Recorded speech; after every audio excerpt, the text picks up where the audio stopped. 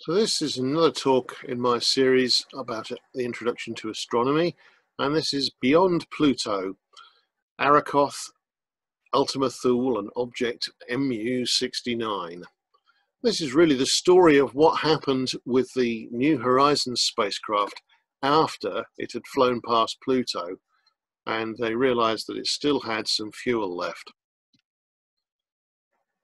So discovered by the Hubble Space Telescope on the 26th of June 2014, giving it the name 2014 MU69. You can turn the MU69 into the 26th of June if you know how to do the unfolding trick with those numbers. Was a little tiny object highlighted there moving across the star field. Got a little green ring drawn on it to make it more visible for you. Let's freeze that motion and overlay it. Here is the little tiny dot moving against the background stars. This little tiny object way out in the outer solar system. It's only about 30 kilometers across, very tiny. For comparison, here is asteroid Itokawa. It's roughly the same sort of shape as we think a lot of these bodies are, these potato-shaped rubble piles that look like they've been stuck together. So that was a photograph that a Japanese spacecraft took some years ago. And we think that MU69 is probably going to be rather small and therefore not have a nice round spherical shape, because these little tiny objects just don't have the gravity to force themselves into a round shape. So the New Horizons spacecraft there flew past Pluto and imaged both Pluto and the moon of Pluto called Charon in great detail. That's covered in one of my other talks. And the question really was, with this perfectly working spacecraft with some fuel left on it, where should it go next? It couldn't stop and go into orbit. It was the fastest spacecraft ever, having picked up gravity assists from various planets, including Jupiter, on the way to get out to Pluto in only 10 years. It's traveling at some 40,000 miles an hour relative to the Earth, and it just didn't have the fuel to slow down. But it did have enough fuel to maneuver a little bit, and so the idea was that potentially there might be something out there, and that led to the search for potential targets. And 3 were discovered, PT1, that we talked about a little bit at the start of this talk, PT2 and PT3, all on fairly similar orbits, because they'd have to be. The spacecraft couldn't really change its trajectory very much. It had flown all the way from the inner solar system to Pluto, so it was pretty much on course out. And you can see at the top of the screen there the orbits of PT1, PT2 and PT3. Of course, PT means potential target. And PT1 was selected, 2014 MU69, discovered by the Hubble Space Telescope. And the idea was, as shown in the little animation, the spacecraft came from the inner solar system and flew past Pluto on the blue trajectory there. And we'll show that again. Comes past Jupiter. We're aiming for Pluto. In 2015 it passes Pluto there, the blue, and in just 4 more years it was going to arrive at MU69, PT1. Now, rather than saying PT1 or MU69, I decided to try and give this little object a name, and after a public voting campaign, 34,000 names were suggested by 115,000 people, and the one that received the most nominations just had 40, and that name was Ultima Thule. It's named after a mythical land in the deep north. Thule was supposedly an island of the North Seas, and Ultima Thule meant beyond Thule, a mysterious place. Now, a formal naming of the object after the flyby has given it the name Arakoth, so you can use any of those names for it, really. Now, in order to get the navigation sorted out for New Horizons, we need you to know the orbit of Arakoth very nice and accurately. And they realized that it was going to pass in front of a number of stars and blot out the light from the stars in what's called a stellar occultation. And that's like a miniature eclipse, but it would only be visible with a very narrow line of positions across the Earth.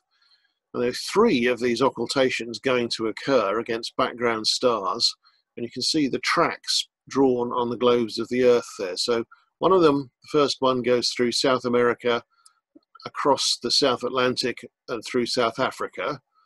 The next one goes right across the Pacific, and the third one again crosses South America. And they were going to be in June and July of 2017. So NASA sent a team of scientists down to both Argentina and South Africa, ready for the 3rd of June occultation, and you've guessed it, they saw absolutely nothing. The surprise was, but perhaps the object was much smaller than expected. Perhaps it was only a swarm of debris and not showing up on their instruments. But it turned out they were simply in the wrong place, so they missed the event. 2 chances left. The second one was over the Pacific, so they used SOFIA, the Flying Infrared Observatory, with a telescope mounted in a 747 here, out over the Pacific, and they tried to observe the event, but they thought they'd missed it completely again, which is very disappointing. However, when they got back to the lab, they discovered a very brief drop in the light from the target star, so they had managed to pin it down. Now that, and the timing of that, was very helpful in refining the orbit and giving them the best possible chance for a third go, for the third possible event. It was only 2 weeks later.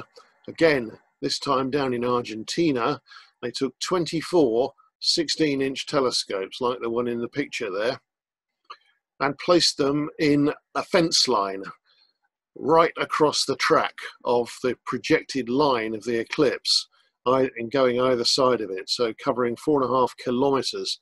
So one of the telescopes, at least, was bound to catch it this time. They were not taking any chances. And that worked, and it worked extremely well.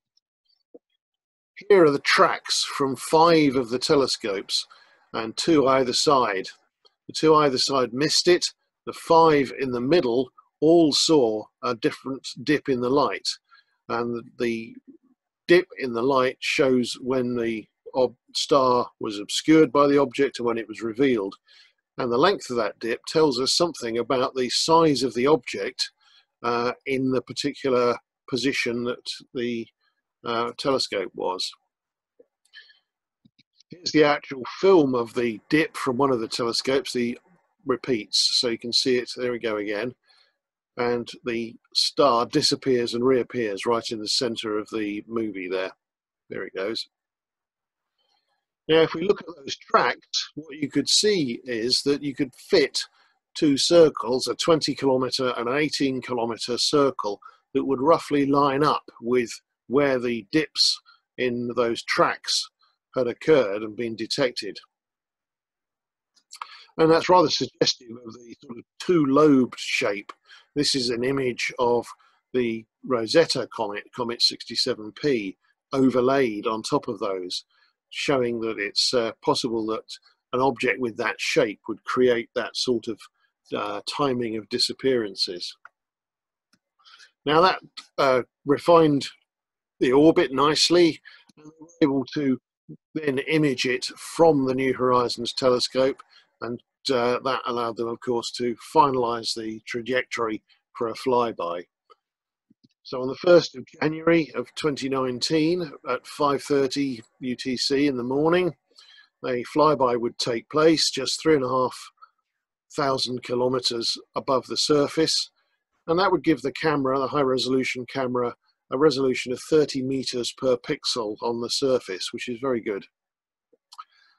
Now this event was happening 43.4 AU from the sun, and AU is the Earth-Sun distance, so 43 times as far away.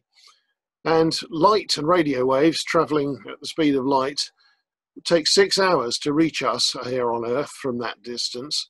So we would have to wait from 5:30 in the morning when the event took place, another 6 hours to 11:30 before the data would be arriving. And we would be able to tell whether it was successful. And then after that, the bulk data would take about a year to download because of the very, very slow speed of communication at that distance. This is the first picture from the flyby. It worked, and indeed we see that two-lobed shape exactly as predicted by the stellar occultation traces. So this is Ultima Thule or Arakoth taken at a distance of 85,000 miles. A little movie here of it as the spacecraft was approaching it. It took a number of shots, and you could see how the two lobes are still effectively spinning around their center of mass here, and a number of shots taken in the still frames at the bottom there showing that. So we think this is indicating how the object was formed, in that round about the dawn of the solar system there would have been a lot of small lumps, small bits of space rock whizzing around, and perhaps some of them clustered together under gravity and then started co-orbiting, and we probably ended up with two main lumps, the rest being kicked out and thrown away in the interactions, which gradually spiraled in together until they softly bumped together and merged to form the shape of the two-lobed object we see today. So here again is a sort of attempt to show you the object in 3D. And actually, when you look at this, you can realize that the shape of it is not two spheres stuck together. You can see that there's considerable flattening in that 3D image. So here's a really high resolution black and white picture of the two lobes stuck together. And you can imagine that larger lobe is almost pancake shaped.